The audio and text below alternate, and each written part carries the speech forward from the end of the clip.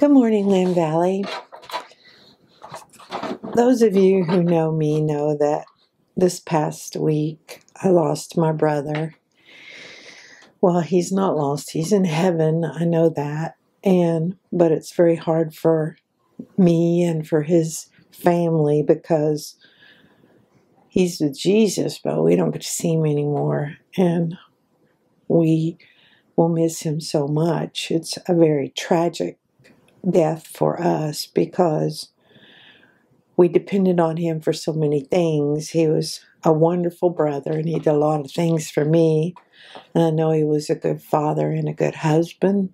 And he was a good teacher. And he was a good deacon. He did a lot of things for a lot of people.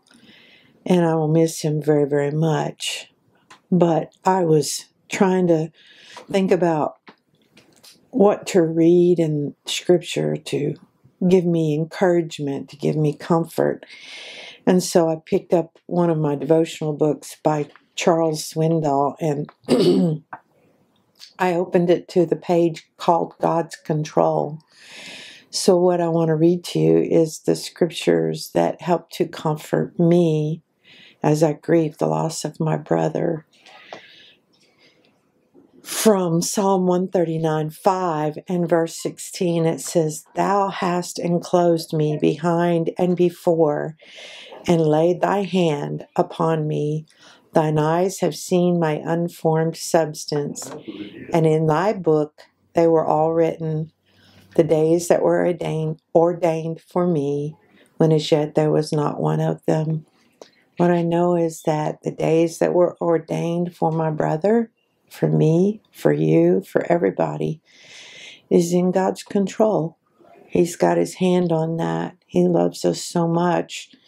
He knows our day of birth, and he knows our day when we leave this planet and get to go live with him if we know him as our Lord and Savior. And then Isaiah 45:9, "Woe to the one who quarrels with his maker. An earthenware vessel among the vessels of earth. Will the clay say to the potter, what are you doing?" God knew that my brother was going to come live with him this past week. I didn't know it. He knew it. He's the potter. I am the clay. Isaiah 46:9-10. "I am God and there is no other. I am God and there is no one like me, saying, my purpose will be established and I will accomplish all my good pleasure." He was and still is in control of all that he has to do in our lives and through our lives. And he was ready to bring Doug home.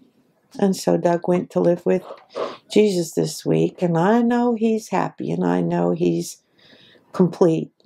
It's just hard on those of us who knew him and loved him.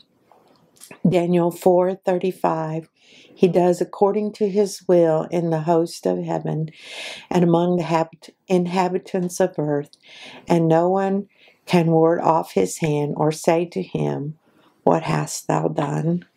So we accept the good, we accept what we consider to be bad when we lose a loved one. We accept it because we know that God is in control. And I can trust him. I'm so glad he's in control. I'm so glad I'm not the one. I would be so unwise and so unpurposeful.